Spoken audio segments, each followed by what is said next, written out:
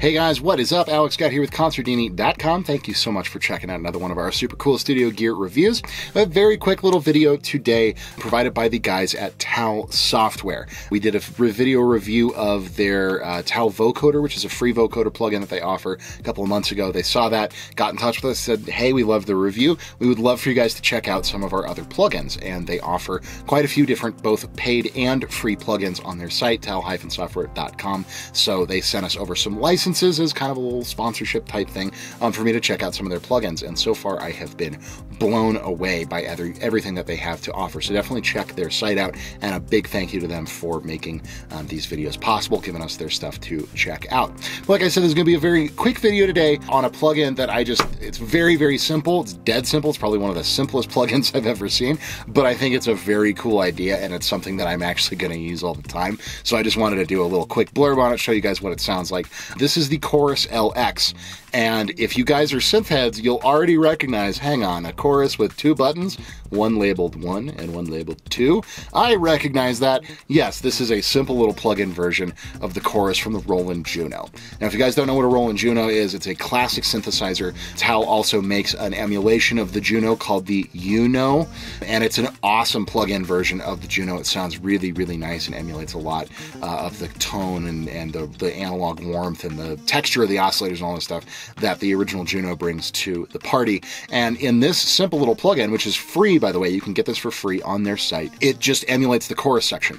And if you know the Juno, you'll know that the chorus section is one of people's favorite features about it. And in fact, they would sometimes hack their way into a Juno just to get signal into that chorus and get it back out because it was such a cool sounding, unique sounding chorus. They actually just recently, I can't remember who, I want to say it's TC Electronic maybe, somebody just released a guitar pedal version of the Juno chorus. So it would be this plugin, but as a guitar pedal.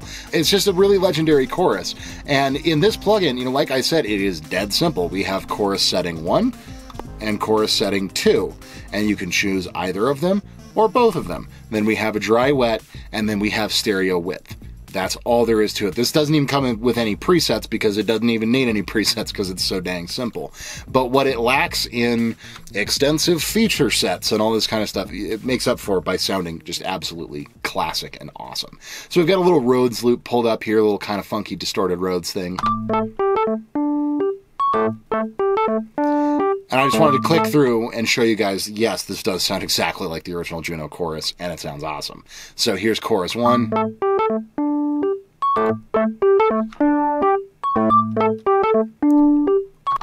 So chorus 1 is the gentler of the two settings, and you can hear immediately you get a ton of stereo width out of it, and just this really nice, subtle textural effect.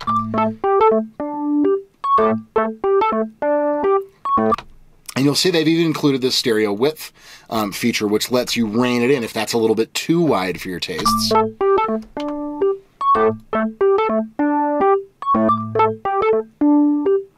You know, you can really bring it in as much as you want in terms of imaging. So very, very cool feature there. And of course, we've got dry and wet. That was at 50%.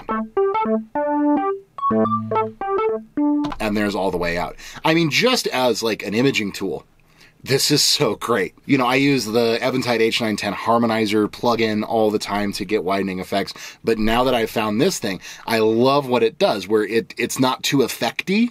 It doesn't sound like a really thick, rich, deep chorus. That's more what setting 2 is for. It's just a very simple widening kind of a thing. So it's a great, easy tool for that.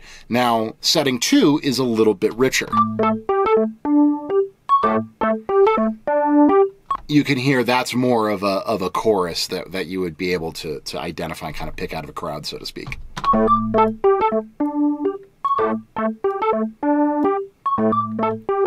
Especially when we turn that wet all the way up, you can really hear it warbling.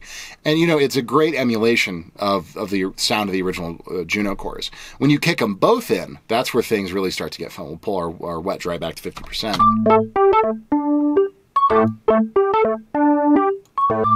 That's fully wet.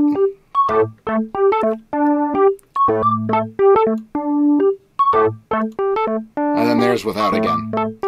You know, it doesn't have tons of features. You can't really tweak what it's doing, but what it is doing is so pleasing, and it's so classic sounding, and even just these few little extra controls that we've given enough give you enough room to sculpt a little bit. I just think it's a very cool plugin, and the fact that you can get it for free is awesome. Now, there's certain elements of the original Juno chorus that it's not doing. The main thing is that those original Junos, the whole unit, and particularly the chorus, was well known for being very noisy, having a lot of kind of hiss and crackle to it, because it was an all-analog device from back in the day. And obviously we're not getting any of that noise here. It is just a clean digital representation of the effect that the chorus had. So there's going to be guys who go, well, it's not a real Juno chorus, or, you know, synth, or whatever for that matter, because it's not emulating everything, including the blemishes and the little problems and the interference noise and all this stuff. But there's some guys like me who go, you know, it'd be cool if it did that, but it's not necessary. If they wanted to put in a little knob that let you bring in that noise or something, that would be a neat feature. But ultimately, you know, it does a great job of emulating the texture of that original Juno chorus, and it makes it very, very easy to slap on any source in your mix in a very small, compact, easy-to-use plugin that you don't have to fiddle a ton with. And, you know, it's, I'm sure, very processor light. You know, it's not CPU heavy, so you could use it quite a bit in a session. And it's a great stereo imaging tool where you can just spread things a little bit, and using either both settings on or that number 2 setting, you know, is a really nice chorus, you know, just general chorus sound as well. It's going to work great on synthesizers, guitars, really anything. You know, the Juno chorus has been used for some pretty legendary sounds on lots of records. So just a very, very cool plugin, and the fact that they're offering it for free, I think is just awesome. But in any case, what do you guys think? Do you have any other chorus or modulation plugins that you guys like, especially free ones? Any thoughts you guys might have, please leave them in the comments down below. I always appreciate hearing from you, hearing what you thought of the video, all that good stuff. So chime in down there. And as always, if you have not subscribed as of yet, please do so. That really helps the channel out. Click the notification bell to be kept up to date as we post new videos. And if you want to like or share this video, that would be awesome as well. But regardless, my name is Alex Scott with Consordini.com. Thank you guys so much for watching the video, and we will see you in the next one.